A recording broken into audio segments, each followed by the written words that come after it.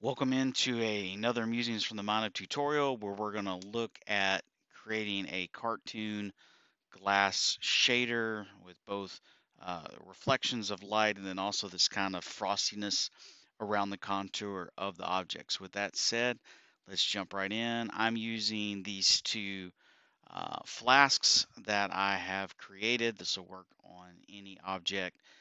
Preferably it's got some geometry for the shadows and the light to work with. And so let's jump on this first guy and let's create a shader. So with the shader editor open, I'm going to hit new.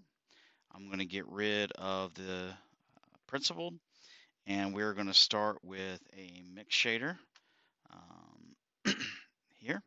And this is all going to be controlling an emission and a transparent. So let's get a transparent, and we're going to plug it into A, or the top shader.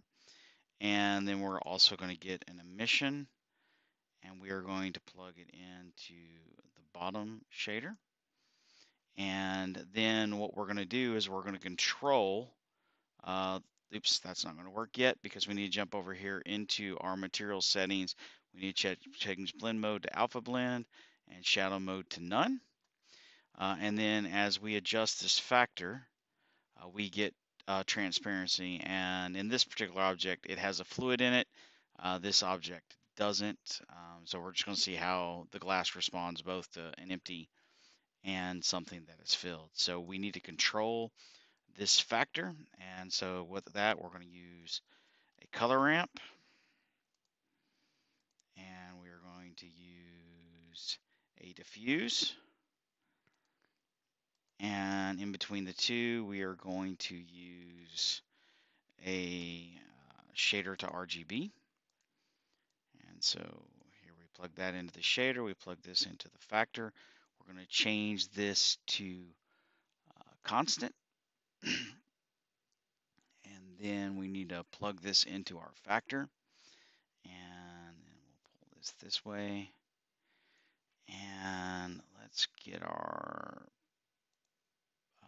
point light over here. And as you'll see, as the light moves closer and around, we kind of get that reflection of light on our object. But what I want to do, let's go ahead and add it over here so we can see how both these guys, there's another light over here, so it's responding to two different lights. But not only do we want it to respond to a reflection of the light, we also kind of want to get that frosted look around the edges of the mesh. So what we're going to do is we're going to add another color ramp, and we're also going to set it to constant, and we're going to add a layer weight, and we're going to use facing to factor. And then let's disconnect this guy, and let's plug this into factor. And then we'll see as we play with this slider, we get that kind of frosted reflection around the outside of the mesh. So this color ramp is going to control the reflection of the light on the object. This is going to give us that wraparound look. And then all we need to do is combine the two of these. So we'll do that using a mix color.